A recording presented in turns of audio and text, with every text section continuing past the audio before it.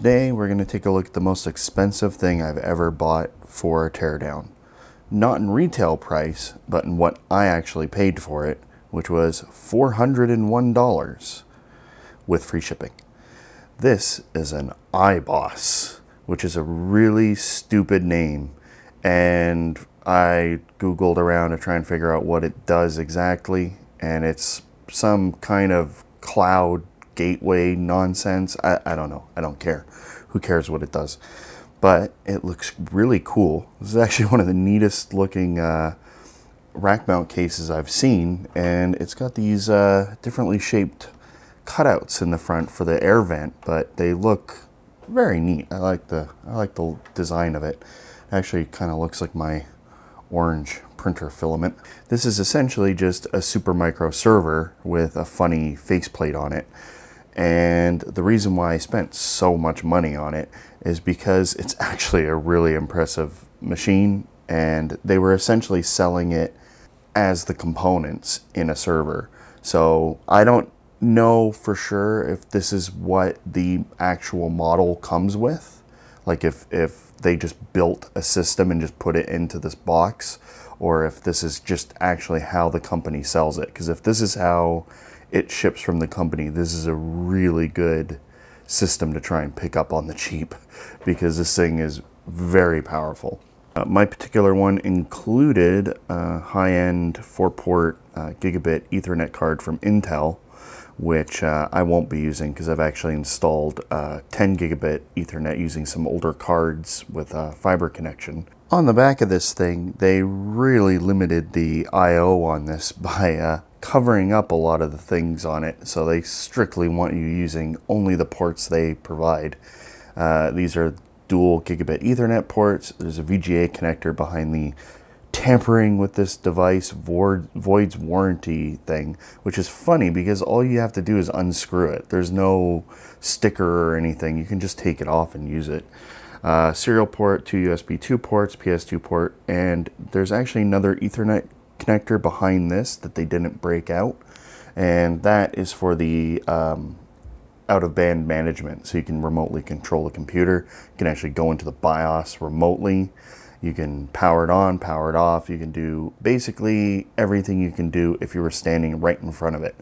You can load virtual drives, all sorts of stuff. It's a very, very powerful feature of many server boards, but Supermicro makes pretty good ones. Here we have the insides with a giant Delta blower fan. This is a very standard design that Supermicro uses for their 1U servers. And this thing is incredibly loud, but it is PWM controlled and it does slow down as needed. This drive is obviously not what came with it. This is just my testing drive that I use, just a little SSD. It actually came with Western Digital 4 terabyte RE series, which is their enterprise drives. That drive is going to end up in the NAS along with a whole bunch of other stuff and this motherboard as part of a big project to do like a complete overhaul of my the NAS that we have. This is a Supermicro motherboard, the X9 SRI-F, which is a socket 2011 motherboard. I've never actually had a 2011 socket board before of any kind, so it'll be interesting trying out using the mounting bracket and everything when I replace this cooler, because or the heatsink, because it's just passive heatsink. It's got this huge blower in front of it, obviously. So part of the fun will be swapping out the heatsink when I put it into a new case. I have a liquid cooler. It's a small all-in-one 120 millimeter one. I don't think it's going to be able to handle this thing. So I might have to just invest in a nice Noctua air cooler. They actually perform better in pretty much every circumstance, unless you're doing a custom liquid cooling loop, or if you have specific need to get around memory. It is just, air coolers are just better in every possible way, basically. The only advantages they have are, like I said, there's clearance for memory, and there's less weight and everything on the board. It's all transferred to the radiator, so they have that advantage, but that's about it. This board has 8 memory slots and can support up to half a terabyte of RAM, which would be pretty impressive if I could actually find or afford the memory that it uses to get to that level. It's a load reduced memory. This is just standard registered DDR3. This is actually 1866 or whatever. And it came with 3 16 gig sticks of ECC registered memory, so totaling 48 gigs. 3 PCI slots, PCI Express slots.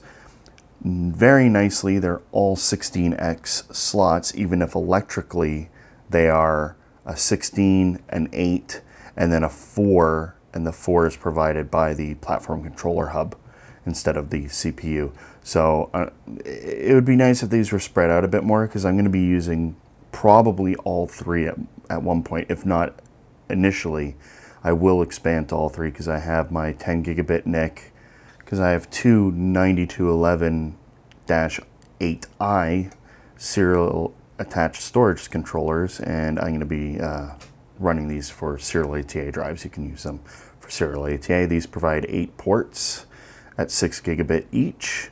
So I'm going to be running those in the 2 slower slots, because the 4X interface should provide enough to handle this under most loads. The 16X one, unfortunately, I'm kind of limited to an 8X slot for it or higher because of the requirements of the gigabit NIC that I have. So I might be able to put it in the bottom slot. If I can put it in the bottom slot, that'll be perfect, because it needs a lot of cooling.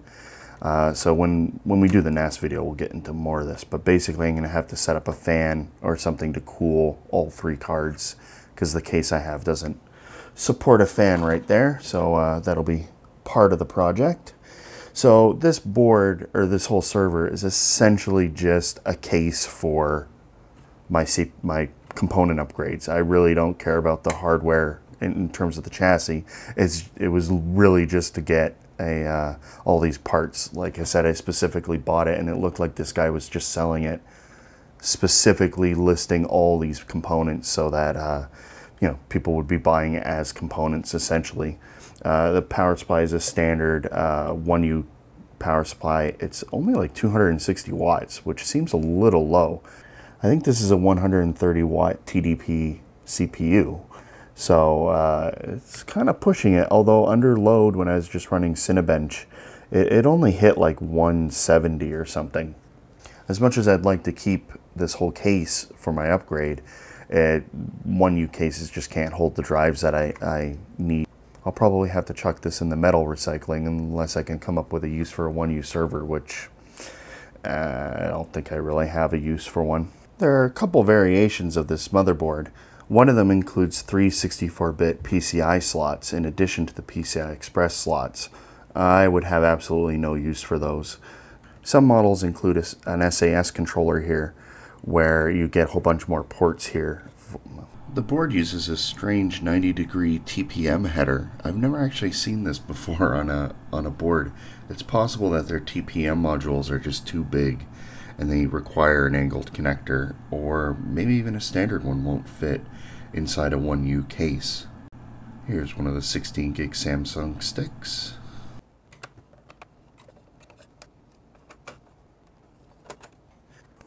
This looks like really cheap thermal paste. This is that really shiny stuff that you get in bulk. Ugh. I don't think this is quality thermal paste. And by the way, this is a really light and cheap heatsink. This is just a little flimsy aluminum one.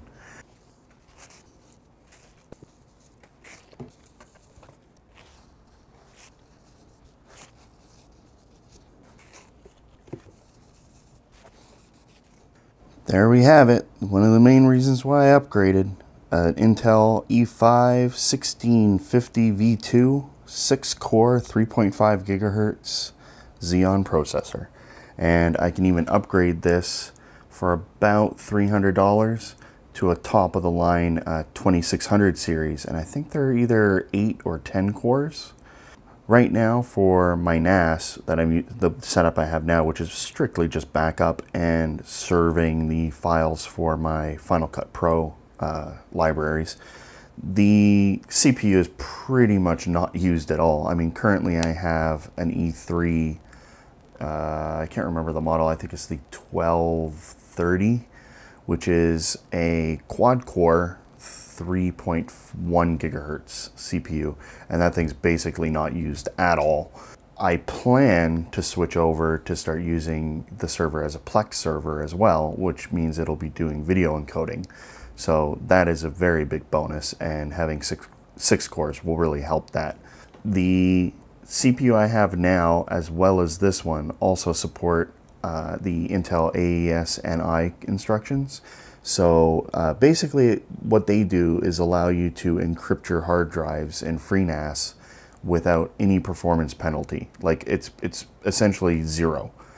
They've done a bunch of testing, and with any kind of modern CPU, which is basically all CPUs that have the instruction set, the slowdown is essentially zero. You just can't write to drives that quickly. I mean, I'm sure you could come up with some kind of array of SSDs where you could, but currently, realistically, you can't outdo the encryption. It's just a nice thing to have in case your house is broken into.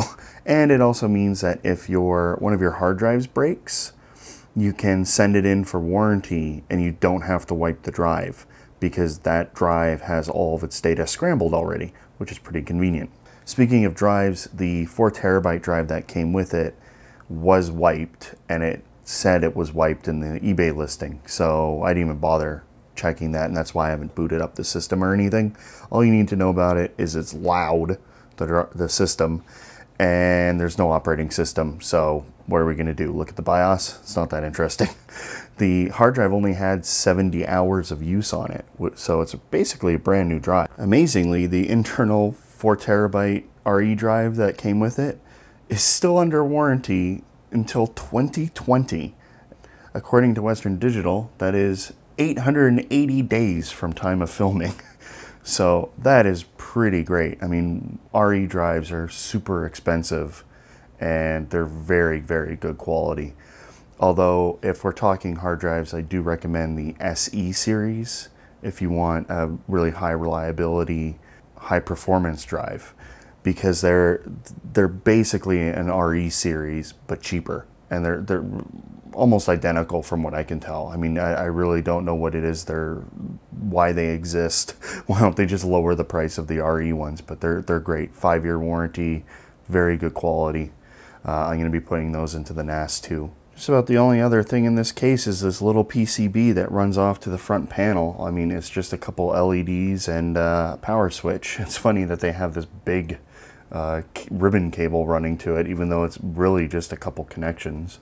And yeah, only other thing is this Molex to serial ATA power connector adapter that came with it. Well, many hours later, it passed its MEM test, so time to take this thing apart so it can go into the NAS.